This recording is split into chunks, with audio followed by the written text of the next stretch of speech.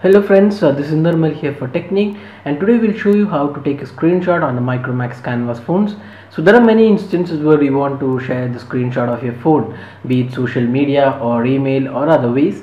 So we'll show you how to take a screenshot on Micromax Canvas series phones.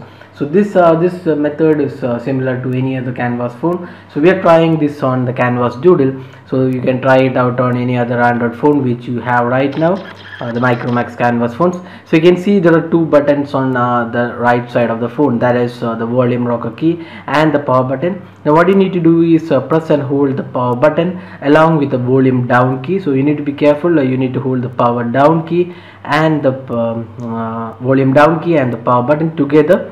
Now we'll just press and hold this. So you can see a sound, and then you'll see a message that screenshot has been captured. So we'll just show you once again. So press and hold the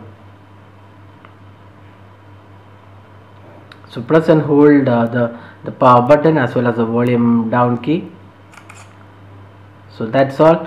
It's pretty simple. You can just save the screenshot, and this screenshot will be later available in the phone gallery, so you can share the photos or you can share it to social media from there. So that's a pretty simple step. Press and hold the volume down key and the power button together, and you can take a screenshot on the Micromax Canvas series phones. So that's all guys, with the quick tip on how to take a screenshot on Micromax Canvas phones.